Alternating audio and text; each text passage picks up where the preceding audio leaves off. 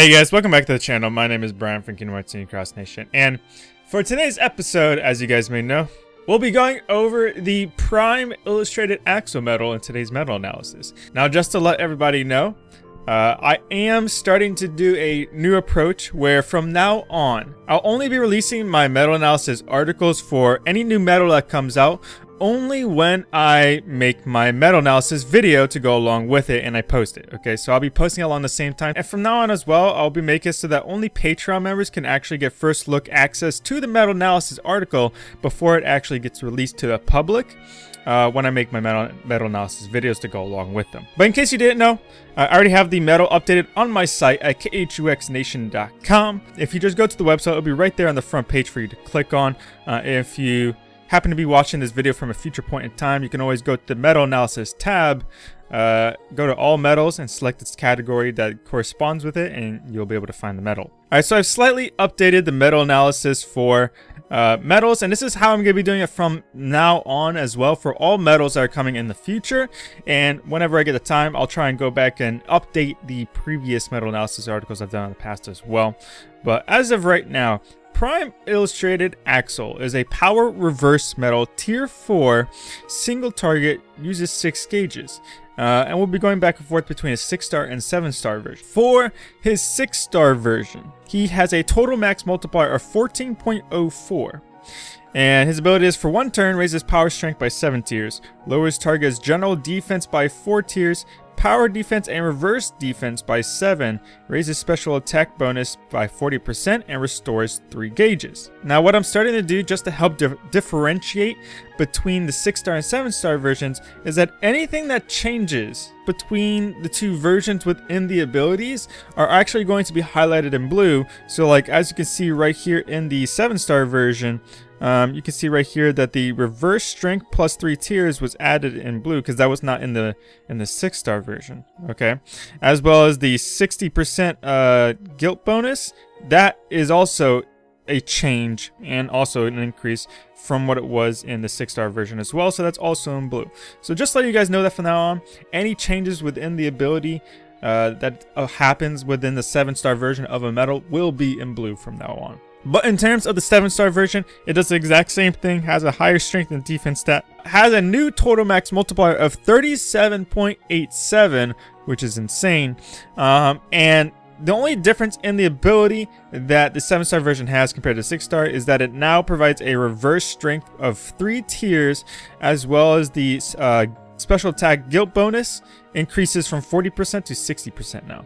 So the first thing I want to mention in regards to PRIME Illustrated Axel is the fact, please keep in mind that he is a single target medal. I know his biggest comparisons as to right now are going to be the stained glass medals, and I mean with good reason. They pretty much almost do the exact same thing, just slightly different. This one provides max reverse debuffs compared to the stained glass medals to provide max reverse buffs. However, the single target aspect of the medal does change how and when it's actually going to be used, or effective to use it, I should say, as well as the fact that I also noticed too, and someone pointed out to me in my last stream, but Axel does not provide any general strength buffs at all whatsoever as well. What this means is that you're going to want to use PRIME Illustrated Axel in conjunction with another medal, such as like maybe Illustrated Kairi or Shonen X, or even another stained glass medal, just to make sure you get your maxed out strength buff. All right, as well as the fact you also want to try and make sure you get that maxed out reverse buff as well. So maybe even doing a combination of all 3 wouldn't hurt. It'll just depend on the keyblade that you're using to like determine as to like what type of setups you can do and stuff with him.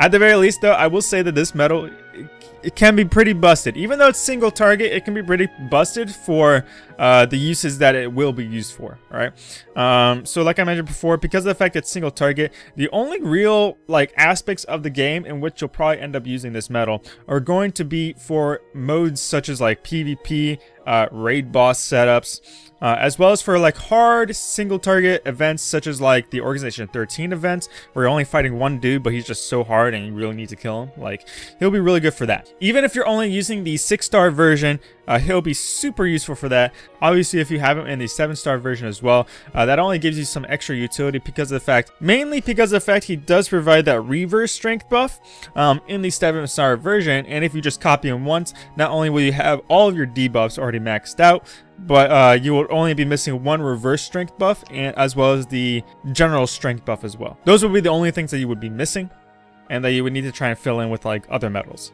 So what that means is that because of the fact that when used in conjunction with a stained glass medal or Kairi Shoni EX, for example, this means that you can literally start now going full-on damage on certain Keyblades after your first 2 slots, and like you don't have to worry about buffs or debuffs anymore.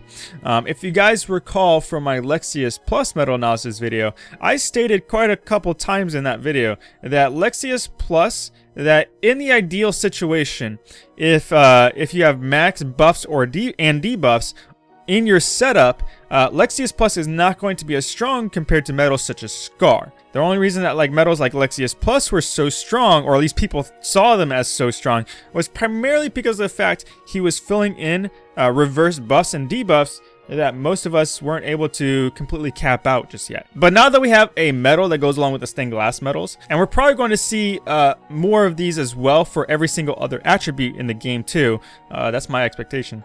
But now, finally, because of the fact now, though, we have a medal that completely maxes out the reverse debuffs for us within the first 2-3 slots at the very least. So that means that medals such as Lexaeus Plus, for example, he'll still be strong because he does still have a high multiplier.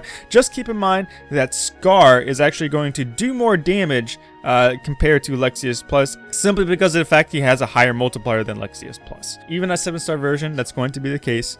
So just please keep that in mind. Now, because of the fact that this medal does fully, like completely fully, it provides a -7 reverse debuff, defense down debuff.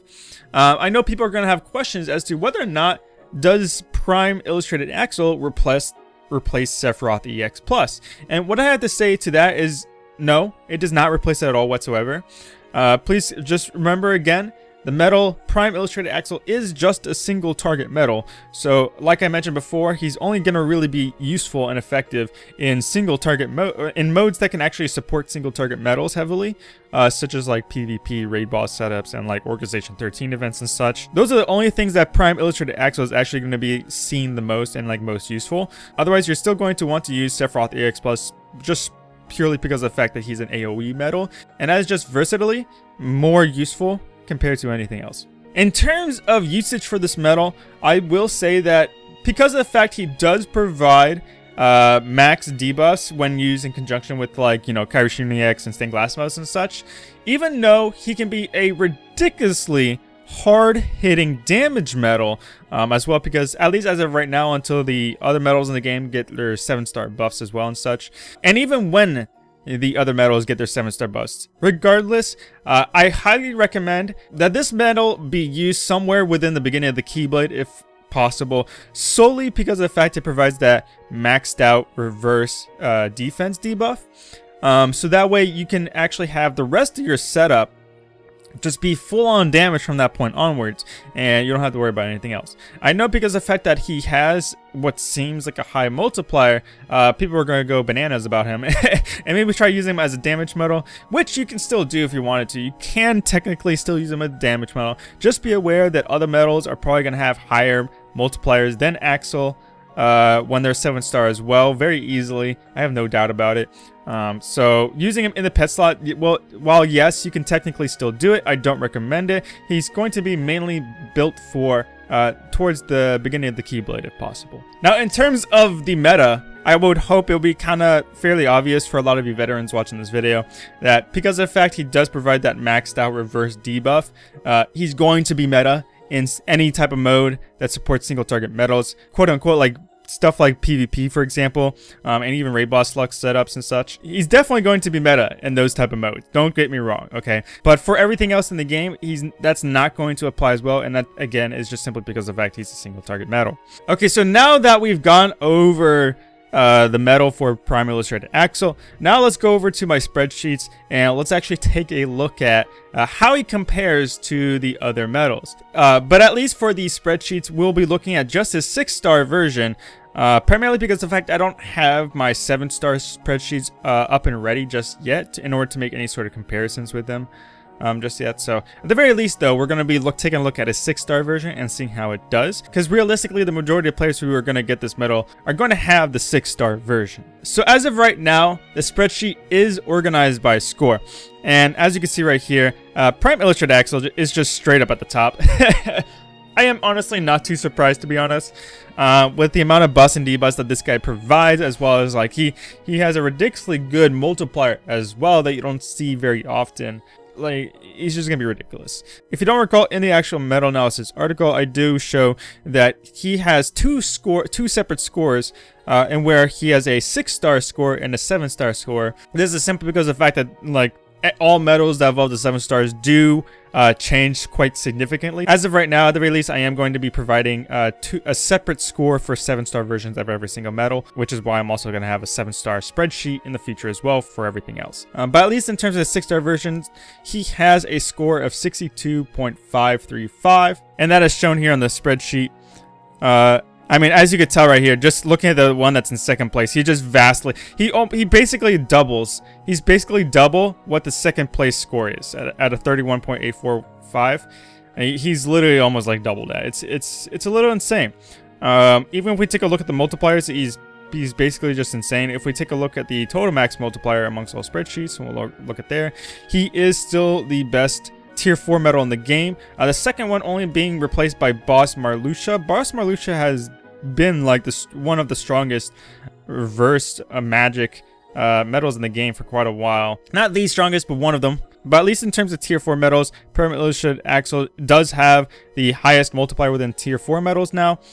As well as the fact that if we want to organize about the alternative total max multiplier instead, it ends up still being the same exact thing. Prime Illustrated Axel is still 1st place, with Boss Marluxia being 2nd. So because of the fact of like how ridiculous Prime Illustrated Axel is compared to the other actual tier 4 medals that we have not really touched in like the last year or more, I don't think it's really fair to compare Prime Illustrated Axel to other tier 4 medals, even though that's what it technically is.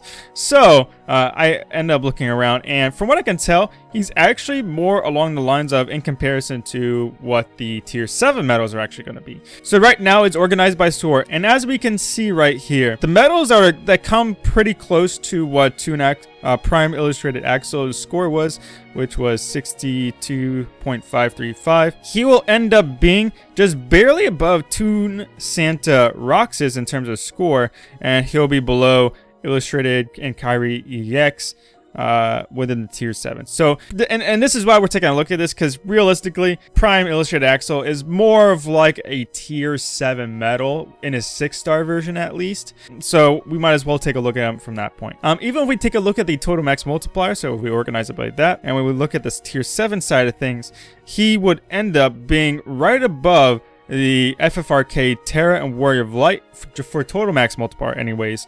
And right below Valor Genie, Hercules being King Triton and such. Yeah, so he'll definitely be one of the strongest damage medals, at least within a 6-star version too.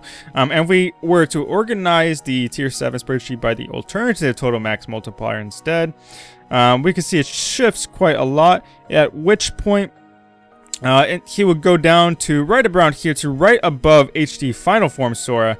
HD Final Form Sora has a multiplier, alternative total max multiplier of 13.8, whereas the Prime Illustrated Axel has a multiplier of 14.04. So he'll be right above this and right below the HD Sora and Kyrie EX medal as well.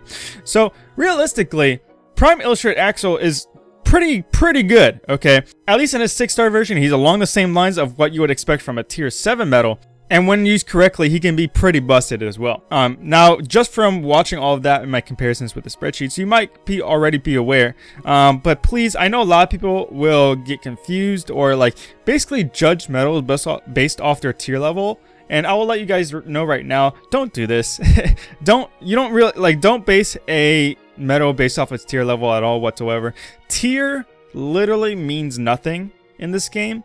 the only thing that tier actually affects is going to be how high of a guilt multiplier a medal can have. That is literally it. Beyond multipliers, tier literally means nothing. Okay, and from that point onwards, you only want to look at what its actual ability is going to be. Now, just to provide some fun little setups for you guys to check out and try out if you're able to as well, is now these are by far no means the strongest setups, although they are pretty potent.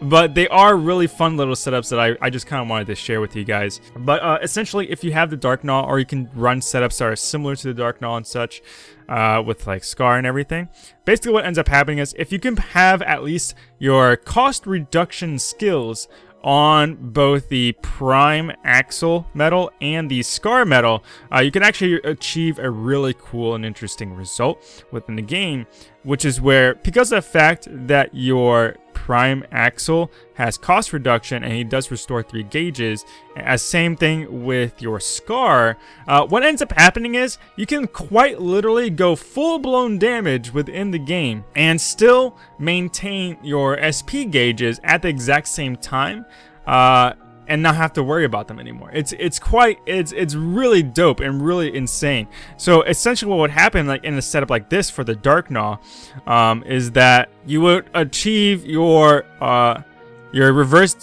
reverse debuffs right here, and then you would finish out the rest of the buffs and debuffs as well from your Prime Illustrated Axel.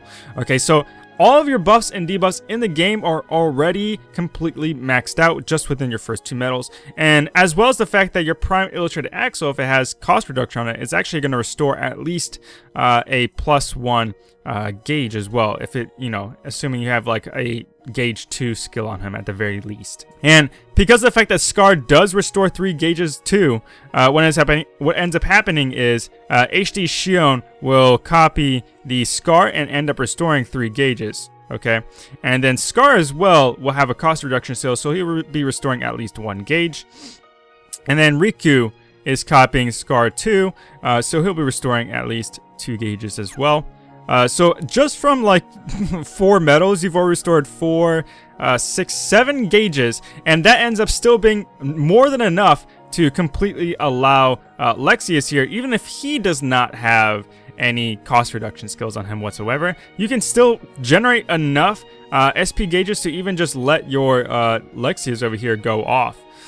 Which is absolutely insane. Like quite literally, the Dark Gnaw can now manage itself without having any sort of medal that restores gauges at the exact same time, and it's honestly a really cool and interesting setup. And as like this setup right here is just using 6-star medals. I'm not using any special traits or skills in terms of attacks and stuff like that, aside from cost reduction on the medals, in order to like show you guys this. And this is absolutely insane. And if you want to even take it a step further, if you can get a 7-star version of Illustrated Shion EX and of Prime Axel as well, what ends up happening is you don't even need the stained glass medal anymore. You can just run the Shion and Prime Axel medals instead, and you'll not only will you have healing from the Illustrated Shion EX, which isn't necessary because none of the medals within this setup do damage based off HP, so that's just more of an extra, but you at least get like counters and such. And if you're using friend medals, the PSM buffs and debuffs will help out as well. So it's just overall, it's just like not a bad thing. If you really wanted to, you can still run the stained glass medal there too. Like the interaction between these two is pretty dope, because of the fact that a 7-star version of Shion EX will provide only 5 reverse buffs, but because of the fact the 7-star version of Axel provides 3 reverse buffs, you'll still be getting your maxed out reverse buffs, and he naturally, within his own ability, completely maxes out the debuffs for reverse defense as well. So these are some pretty fun setups. Not the best, okay, but they're pretty cool to look at, and I just wanted to share that with you guys. But other than that, if you enjoyed the episode, please leave a like and subscribe and hit that bell button. It is the best way I know when I upload more videos such as this one. But other than that, my name is Brian for Kingdom Hearts Cross Nation, and I will see you guys in the next video. Peace.